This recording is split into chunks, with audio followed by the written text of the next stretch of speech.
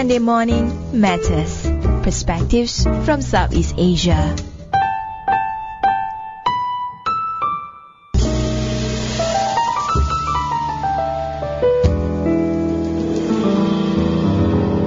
Hey, this is Arlene. Hi, this is Gowri. Good morning, this is Grace. And of course, yeah, on our Monday Morning Matters. So today, funny, Arlene, about Monday Morning Matters. well, it's a lazy Monday, I would say. But we want to talk about something that is really serious. There is a reality that is happening all over the world, but especially focusing on Southeast Asia. I'm talking about the threats of ISIS and terrorism and how ASEAN is responding towards this. I guess, first of all, what is our general view on terrorism globally? Globally, when people think about terrorism, they directly relate to a Muslim or Islamic community. And then that developed from a 9/11 incident that was in 2001, the Twin Tower being crashed and then killing a lot of people on the ground and also on the building itself. And then that was from Afghanistan, that Al-Qaeda was based in that country, and then that attacked the USA. So the relationship between these two countries have gotten worse since then. Actually, speaking of 9/11, that would probably be my first exposure as a kid to terrorism. You mean yeah, I'm much younger than you guys. How old were you back then? I was 11 because it was 2001.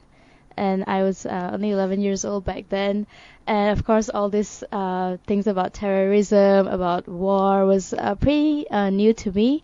And that was probably the first experience or the first serious news about terrorism that was on TV, that was reported when the planes crashed into the towers. And it was just on TV all night long, I remember. And all the world leaders were being interviewed, being asked if they had anything to do with the incident.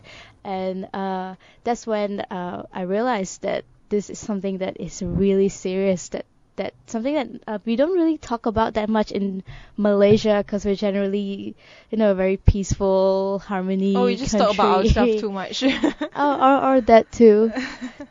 Well, my first exposure to terrorism as the way we see it now, of course, when I was a teenager, not as a child, because back then I wasn't a child anymore.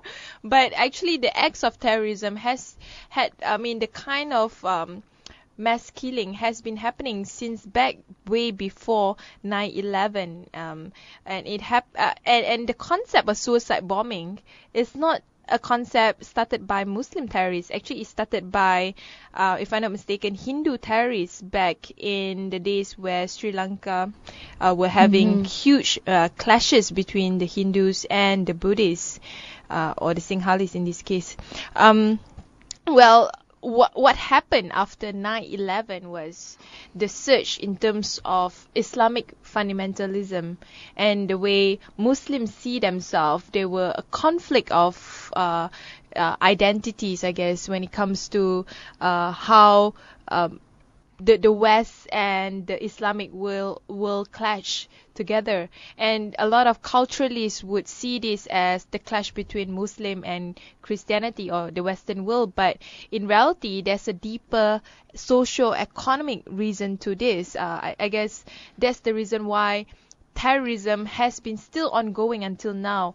And of course, what we are seeing right now is the surge in a new form of terrorism since post-Taliban in Afghanistan is a kind of terrorism that focuses more on the idea of a state, and not any state, but an Islamic state. And it's very interesting that you mentioned that, because I think from some of the interviews that we had with some of our guest speakers, most of them said that usually terrorism happens when there's one party that is not satisfied with the government in their country, or it can also be the way some other world leader is treating their community or their people. So it usually starts with that whole dissatisfaction feeling towards some political leader, and because they they probably tried to protest, to voice their feelings or their opinions, but most of the time, of course, it can just be brushed off. Like, you're just one guy who cares about your opinion.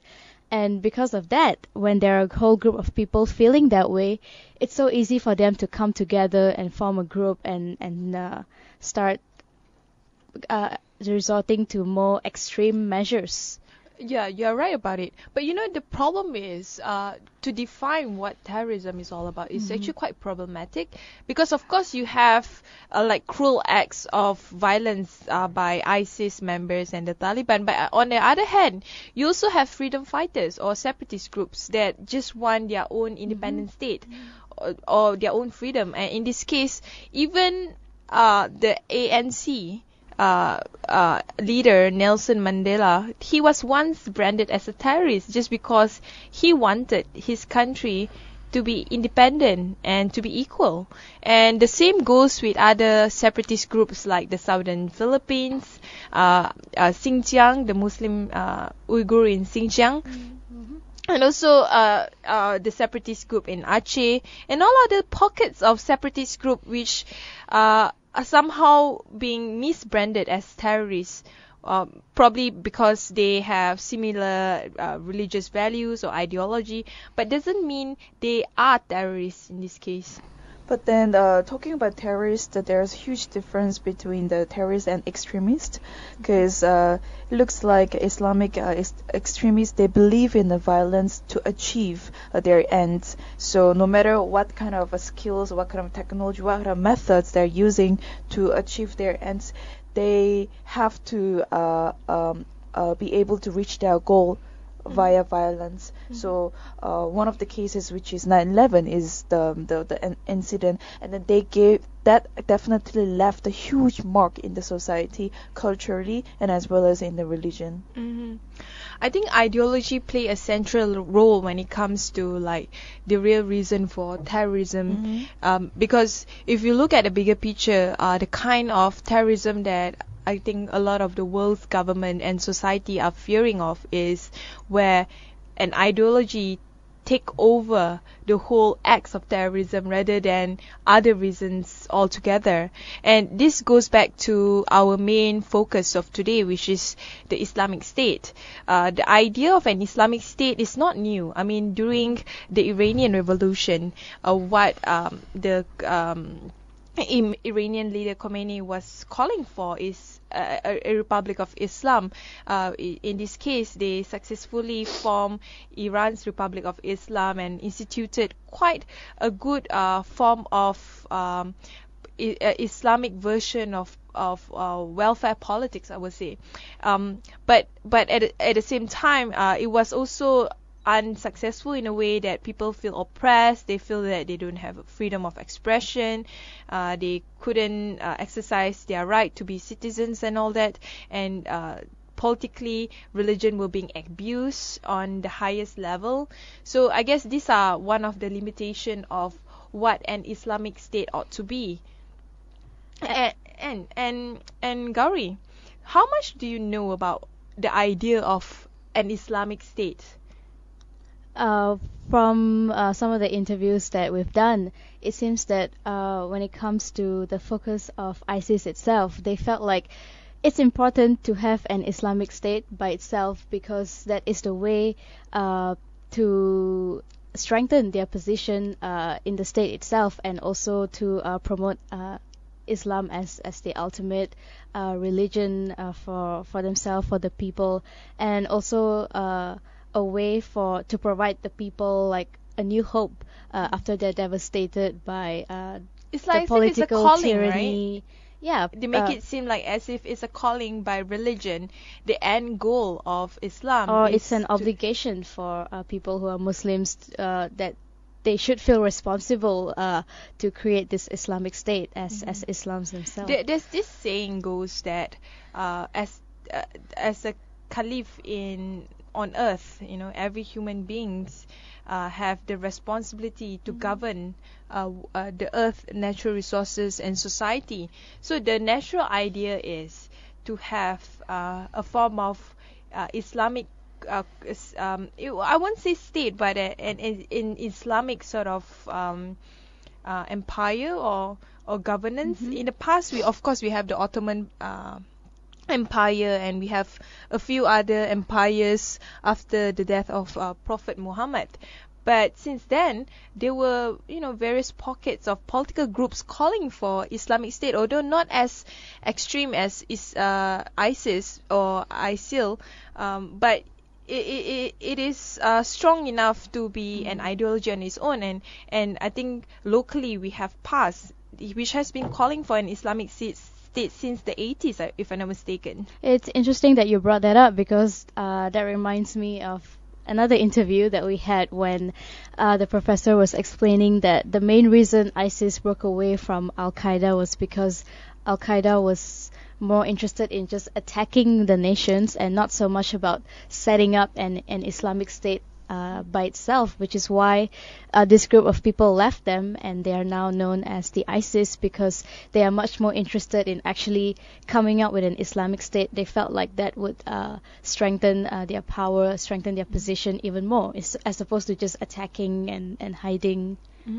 But then here, what we need to also remember is just a few months ago, we had this incident in Syria, Israel, and also the Gaza incident that we had, and then that created another sort of legitimacy, towards especially to the public, how people will be think about the certain community, for example, Islamic community, and then that actually has gotten worse after 9/11, and then they also play with the media, sort of. So they also bought all those the sympathy from public to be able to help them out. But actually, the main event that itself, it's never revealed. Nobody knows what exactly happened. It's the whole media that played, after all, what happened there.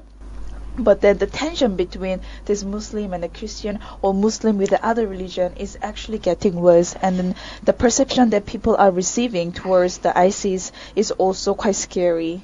It is scary. I mean, considering that, from what we know about ISIS, is they seem to be, unlike Al-Qaeda, which focuses a lot on the cultural war between the West and the Muslim nation, ISIS actually has quite a strong ideological fundamentalism, in a way that they know what they want, and their believers, people who believe in ISIS, are from the global world that actually come to ISIS in Syria and also in Iraq to fight for the cause, which is a long-term cause, and because of that, I think that's the reason why we are fearing, because it's unclear how ISIS will take control the global world. And because America is also a country that is so prominent, they're very present. Their presence can be felt whether it's in America itself, or if it's in Asia or Middle East, and in a lot of countries,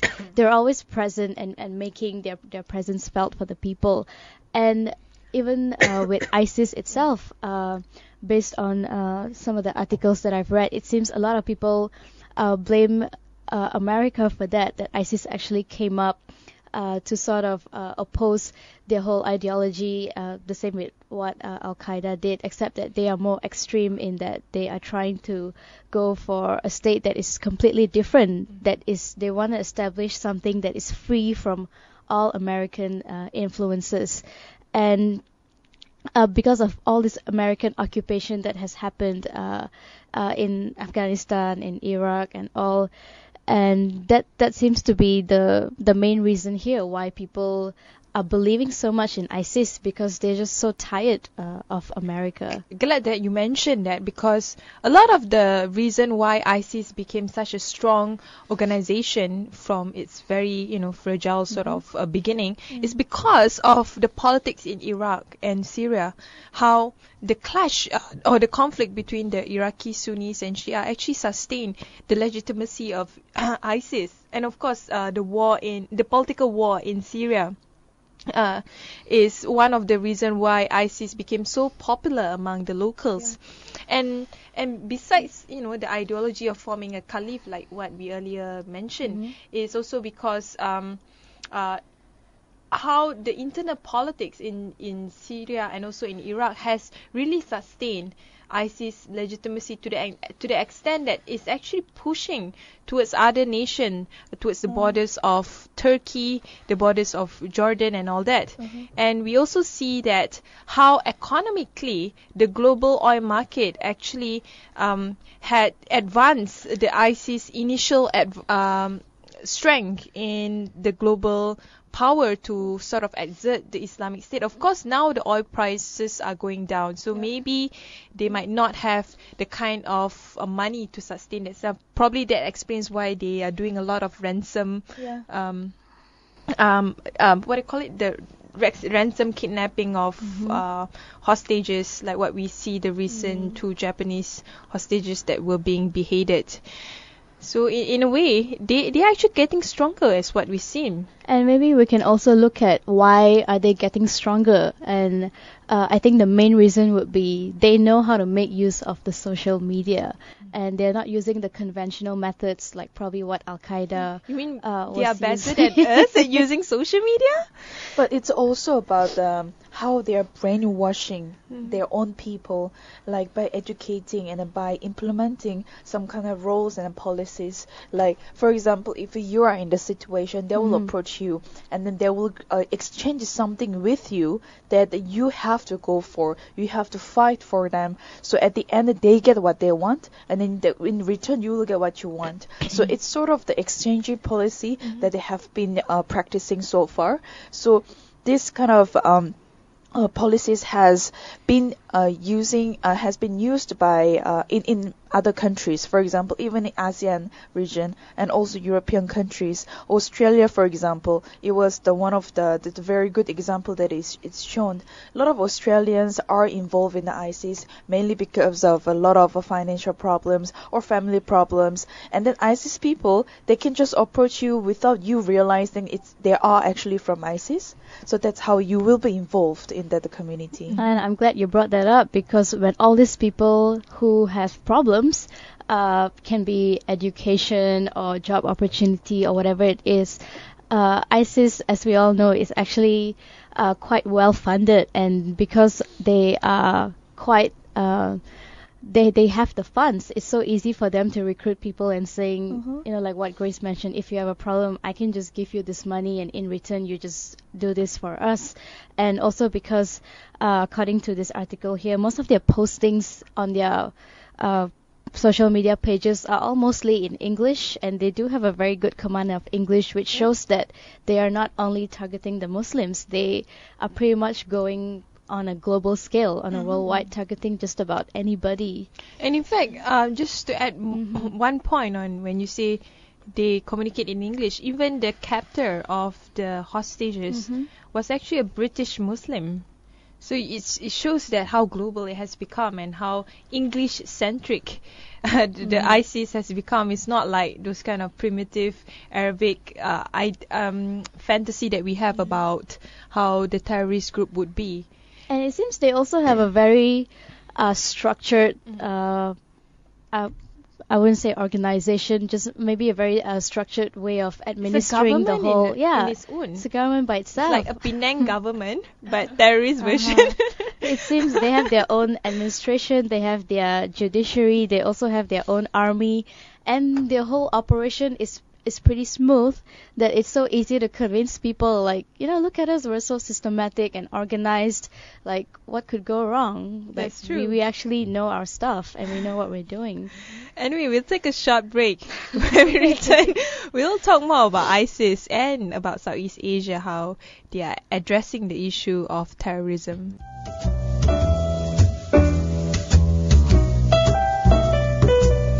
Monday Morning Matters. Perspectives from Southeast Asia.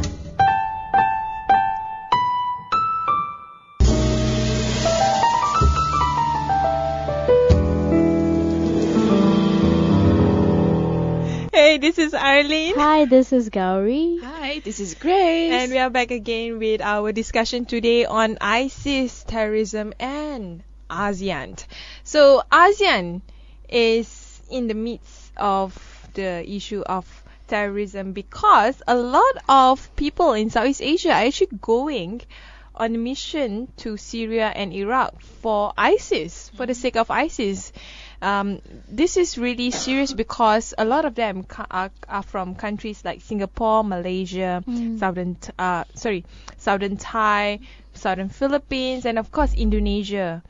And because of that, this is actually has become not just a country issue, but a regional issue, and it has been discussed even during the talks of the ASEAN Foreign Ministerial meeting in Kota Kinabalu recently. And also, ISIS is definitely attracting the followers from Muslim communities across the Asia Pacific, that, like Arlene, you mentioned, and Indonesia, Malaysia, and Singapore, and then we can't ignore Australia as well. And then those communities, they have already created by ISIS. They're already the ISIS is planted all those communities in different regions, and that they're focusing now in Asia. And a lot of countries have come together to this political leaders. They have come up with some ways, some alternatives on how to combat this. Like, for example, Jokowi came out much earlier, many months ago, saying that he will do anything he can to actually fight against ISIS and to prevent more Indonesians from getting on board. Nigel only came later, right? He came later, yes.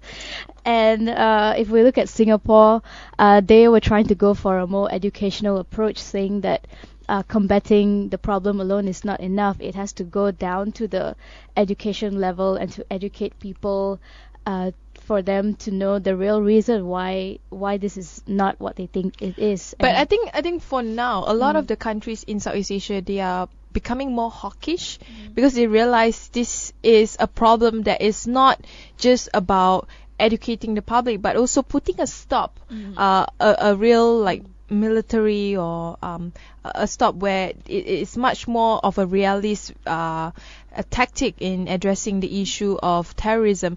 And recently, Foreign Minister of Singapore has suggested plans to work together with Malaysia to combat terrorism, and especially with a focus on ISIS, because I think when it comes to this threat, it goes beyond just education. It's about doing more rigorous checking at the immigration counter, and of course having probably more security and military personnel in charge of trying to observe people who have terrorist tendencies. And then not only that, but the problem here is each country, what kind of policy do they have to stop inviting or having ISIS coming in more and more? Because, for example, Indonesia, it is not illegal to fund or join jihad or in other countries. So ISIS is recruiting very openly there, and the group propagandas was very widely available, and it could be found in the mosque or moderate all those government the bodies that in Indonesia, so people can just join them freely without. In fact, they are being very smart at this. For example, Muslim terrorists from Malaysia would go to Indonesia to fly to Syria and also Iraq, while Indonesian Muslim would actually go to Malaysia to fly to Syria and Iraq. It shows that this is some of the coy they played in order for them to avoid the authorities to detect them from going. Well, since you mentioned that, it seems that Malaysia needs to also step up their checks at the immigration, like you mentioned earlier, because we seem to be like the middle point when it comes to these people actually commuting. Well, we are one of the sorry, we are at one of the worst country when it comes to human trafficking. So I would agree with you when it comes to trafficking, not just human, but just people voluntarily going to countries that are of high risk. Malaysia would be the central checkpoint, definitely. Well, that's true. And then not to forget that Malaysia actually caught 19 suspects for who had the links with the extremist group in the 7 months ago. So Malaysia is doing something, but then like we mentioned before, it could be the middle point to just pass to go through other countries to be very active for ISIS itself, and also not to forget about the Brunei. Which is the region that it has recently imposed the Sharia law, and also it could be used to encourage the spread of Islamic radicalism at the same time. You know what is the worst thing? The worst thing is now. This was reported last year. 200 Indonesians and at least 30 Malaysians fighting for ISIS. But now it's reported that it has been increased to 70 Malaysian. It could be higher than that. It could be higher than that. Reporting going to countries in Syria and Iraq fighting for ISIS, and this include women. As we all know, the most infamous one is the Malaysian blogger that actually blogged about her lives being the wife of one of the ISIS militant, and she seemed to be happy about it. And I guess this goes back to all this religious fundamentalism, which we will get into as well.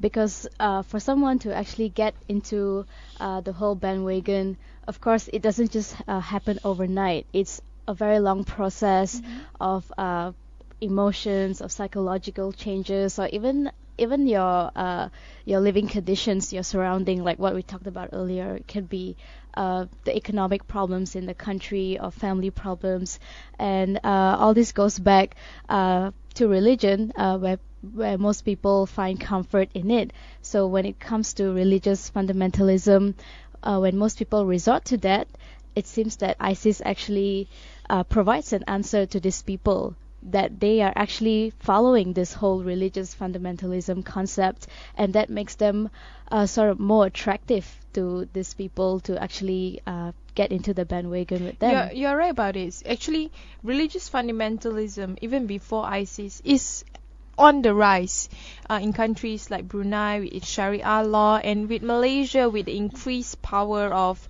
JAKIM, or the religious department in the Prime Minister's office, and in Indonesia with pockets of religious groups, and of course in Aceh specifically, where the state government has become more and more religious in terms of its approach towards its society.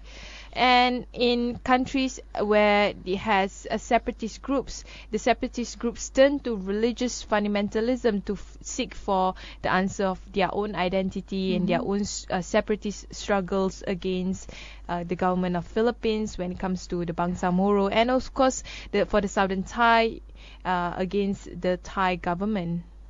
And there could be a lot of reasons why religious fundamentalism is growing, probably not only in ASEAN but all over the world. And some of the reasons are like major political changes, or it can be even the policies in the country, like what you guys mentioned about the Sharia law in Brunei earlier. And all these usually have a very profound effect on the individual themselves. When you have that dissatisfaction feeling inside you, and you're constantly being oppressed, and there's so much of negativity going on, you want to go back to sort of that starting point to find out what all this really is about. Sorry, yeah? Oh no, I was about to say that there are specifically 4 countries from ASEAN. They have who have mentioned about ISIS, what they actually think about. And Malaysia, I shortly mentioned before, they did condemn the action of ISIS in this country. Police are monitoring the social media to pick out the content that used to influence and recruiting people for ISIS. And Singapore, like we mentioned before, they also have condemned ISIS and called their actions very barbaric. And then government is detaining those flying off to Syria country. And the Philippines, on the other hand, it says none of its citizens has joined ISIS, but its armed forces are keeping their eyes peeled. And moving to Indonesia, Muslim leaders publicly condemned ISIS, and the government criminalized the support for the group. So the actions from ASEAN's, it's been going on, but then the power and the force of ISIS is so overwhelming that still the Southeast Asia regions has to really take into consideration what they can do to step forward to stop them. It's definitely very overwhelming and very cheap to actually fight for the cause of ISIS. For example, the cost of flight to the Middle East country in Syria and also Iraq would probably cost you around 2k to 4k ringgit, and for a typical Malaysian, that is actually quite affordable. And in fact, some of them are even being sponsored and paid by ISIS in terms of their plane ticket. And this was reported by experts in Singapore. He confirmed that ISIS definitely has been recruiting their counterparts in Southeast Asia, and you see the solidarity between Indonesian and Malaysian, where there were news about forming some form of like a Malay, I would say Malay solidarity of ISIS in the country in Syria and also Iraq, just to cater towards the Malay-speaking group to support their terrorist ideology. So it's pretty scary if you look at the bigger it's picture. a very smart move from them, how they want to cater for certain groups and to be able to reach out to larger audience. And the surprising fact is, most of them are not your typical kampong boy or people who are just, bluntly followers. They are professionals. Yeah. For example, some of them are doctors. They go there, they fight for the cause of ISIS. At the same time, they set up tents or clinics for injured ISIS members, so they know what they are doing. It's not like they just follow because they were offered to do so. It's not as simple as saying that I'm just doing this because I believe in them. They are doing this because they know this is the right way to do it, according to their own twisted mindset. I think this is where the whole psychological factor comes in as well, and also in accordance to what ISIS has been promoting, because their main their main drive in that sense is religion. Whether it's right or wrong is a different story, because there are a lot of people who don't agree that ISIS is actually the epitome of religious fundamentalism, but they have managed to brand themselves so well and sort of market it to the entire world that they can convince pretty much anybody, not just, like you mentioned, a kampong boy. It could be someone who is very, very well educated, because they say take care of religion and everything else will take care of itself. And the way they do that is so powerful that it's so easy for anyone to get into the bandwagon, and they are convinced that they are actually doing the right thing by joining ISIS. They feel like they are probably one step closer to that fundamentalism that they are striving to achieve. And in fact, if you go to this website called establishmentpost.com, the article is called ASEAN Must Get Rid of ISIS in Southeast Asia. They have pointers of how large the extent of ISIS present in Southeast Asia, and it's quite frightening. For example, they have partners with Moro Islamic Liberation Front and another Philippine rebel group, Moro National Liberation Front, Al-Qaeda affiliated Abu Sayyaf groups. And of course, in Singapore and Malaysia, they have their own network as well. And in fact, they also have cleric and terrorists like Abu Bakr Bashar that actually preach to support ISIS, and another leader, Jama'ah Ashurut Tawhid, who has actually designated a terrorist organization by the US. And also, apparently now there are 500 Indonesian that has already joined ISIS, including one 90-year-old fighter who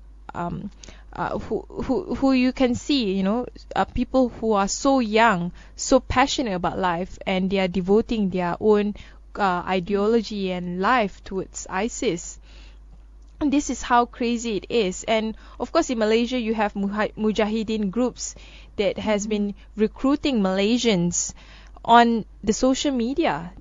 You see, if you go on Facebook, Gowri, you can easily, find a job for ISIS. That's something that Gowri actually mentioned before, how they are using social media in very smartly. And also one of the developed Android smartphone, they have created this app called the Dawn of the Glad Tidings. And then they can Oh my god, they have an app? Yeah. That's how cool they are, right? It's actually been taken down, but it was there. So this is how they want to approach to have a larger audience. Not only like Facebook or app, but also by Twitter and YouTube, all forms of social media they can actually make use of. And they translate it in almost all languages: Filipino, Malay, English, Arabic, French, you name it. That's how advanced they know the recruitment process ought to be. They are so good. We should recruit them for during ASEAN just to do some form of I would say marketing strategy. I don't know what to say awkward, because yes. it sounds, as much as it sounds very sensitive, but it sounds like I a was good just being idea, but sarcastic about them in a way, because they seem to be so good at what they are doing. they're very updated. They are very updated in terms of social media, and you have government agency in Southeast Asia that are still using like old technology to do recruitment and produce stuff.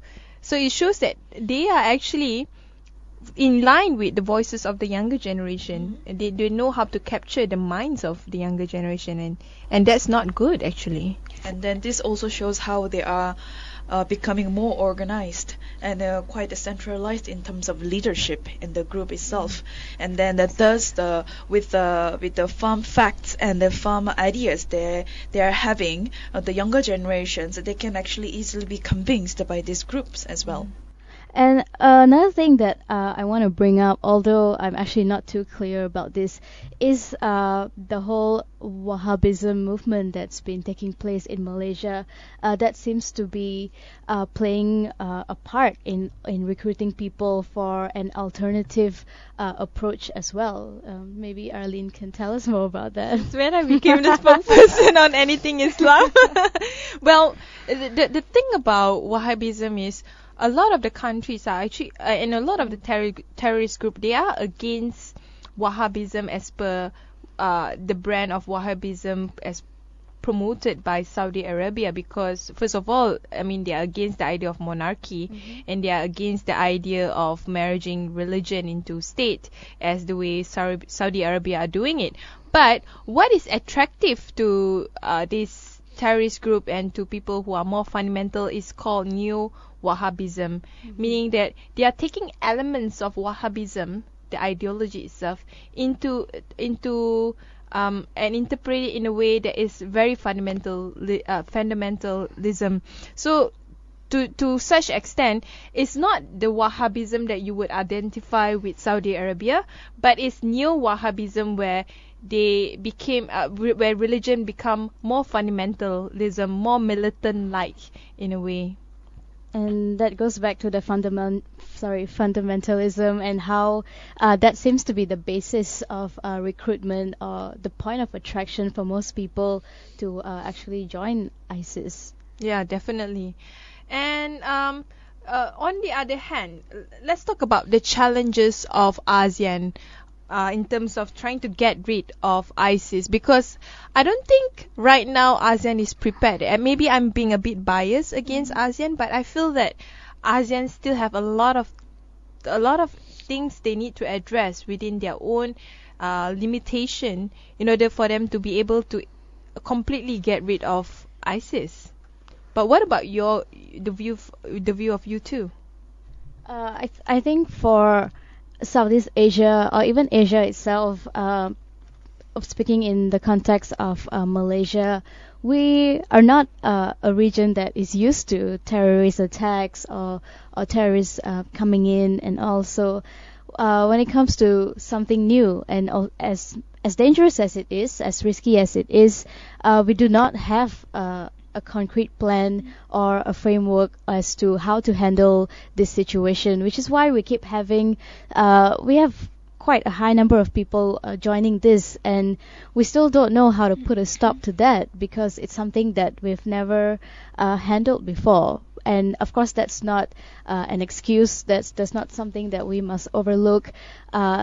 It's all the more reason for the leaders in this region to come together and among other pressing issues that we have in this region, this whole thing about ISIS is something that needs to be their priority, and ASEAN, they need to work together as ASEAN itself, not just as individual countries, to come up with a plan on how to put a stop to this, because it's getting worse and worse every day. But then to think about ISIS so far, militancy is not something new in ASEAN region. With a lot of government system that we have seen, like the changes in government system, it's not something new. But we have never encountered properly when it comes to attack of ISIS to certain countries, and it's also about the bringing the awareness to the public, not only via social media, how they have been imposing themselves, also implementing their policies, but how people, as in like our just civils, normal people, can actually encounter this problem and also be able to prevent from the future attacks. And that also comes from the high authorities, how they have to educate the people around it, and then inform more in the details what's the steps that we need to take forward to make them stop coming to our nations or regions. I totally agree with you, Grace. Remember when we were a child, when we were younger, whenever there's something bad happen, the government will always issue like a PSA, public service announcement, on how to address it. For example, I still remember in the 90s, there were rampant cases of dengue.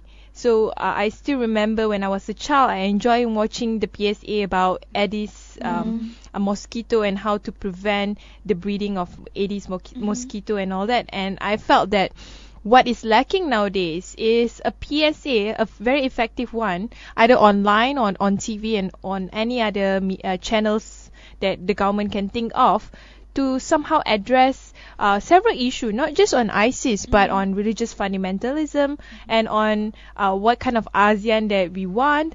Right now, what it seems to be, ISIS is doing the PR job in terms of recruitment, but there's no counter PR job in terms of why we should not join ISIS, why ISIS is a terrorist group instead of a religious group that is promoting religious values, and what kind of Islam, or not just Islam, but I guess in essence values that we want to adhere to as a citizen or as a community in Southeast Asia. There is very much lacking.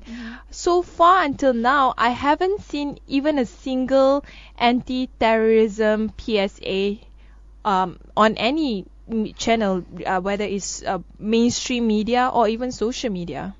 Well, one of the examples that happened in France is via the drawings. They were quite sarcastic about the group, but however, perhaps in an ASEAN context, perhaps people are a bit more scared about what will come, once they release to the public. They probably feel like if they do a PSA, people will be more aware of ISIS and probably want to research more about them, and in that way it could affect the people. That sounds like the argument of people who are against sex education. That's a good Pretty example. much like that. Yeah. I totally disagree. I think the more awareness you have, the less you would incline to do it or to be on it, because you know the consequences of how it would affect not just yourself but your family, your network, and in the larger scale, the society that you are in. Well, like for example, in Singapore, they've actually started detaining people who want to fly off to Syria, and that is, of course, a very extreme measure, but that is their take on it. Whereas in Indonesia, I think they are starting to also ban YouTube videos, any video at all that has the keyword ISIS, and we can probably start doing the same by taking these countries as example. Perhaps they need to create like ASEAN or international campaign, you know. I mean, definitely a regional campaign would be definitely important. But I feel that one of the key problem that is a challenge to ASEAN is too slow. In fact, if I would be in charge, I would tell them, why are you so slow? Be fast, think quick. Because whatever decision that is made at the regional level seems to take so many rounds of ministerial talks. And all these talks, cost time, and time is actually very valuable, especially what we see in how the government of Japan failed to address its own hostage issue, at which lead to the unfortunate beheading of Kenji Goto.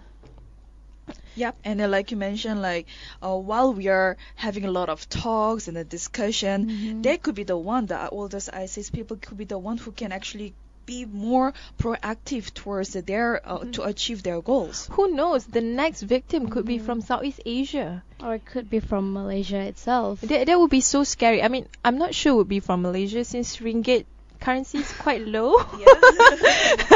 They might not get enough value out of Malaysia. Yeah, but it could be from Southeast Asia in a way. Definitely. They would get a hostage from this country, and then they would ask for ransom money. And how are we able to address that? I don't think there's any what do you call it, contingency plan to actually address this. And going back to what we were saying earlier, ASEAN is being too slow in this, and like Grace mentioned, if ISIS is more proactive in actually spreading their influence or getting in touch with more people, we will be the one losing out eventually, because the next victim could be from anywhere. They don't seem to be slowing down. They're actually quite consistent in their attacks, in their spreading of information and all. And if we want to combat this, the first thing to do is to move faster. If there's one thing that I would probably advise ASEAN governments in order for them to be able to counter ISIS, of course, early on we talk about the PSA and all that, but I think on the larger scale is to improve the security measures in Southeast Asia. I think the recent talks is definitely very positive, but on the larger scale, it has to penetrate in every level, where you would not have anyone from Southeast Asia joining ISIS at all. Because the numbers are telling, it shows that more and more people are joining ISIS, and nothing much has been done to address this other than talks. Actually, one is good enough to join the ISIS and to be able to spread the words and also the actions about it. And if the number is increasing more and more, it's definitely something that government really needs to consider about this matter. Not just because this country, it had this issue regarding ISIS, it's miles away from my country. It shouldn't be in that way. They really need to take it into consideration and to make a step forward at least regarding this matter. So that's all for our news today. Our Monday morning matters today, relating to ISIS, terrorism, and of course how ASEAN should respond to this. Thank you. This is Arlene signing off. This is Gowri. And this is Grace.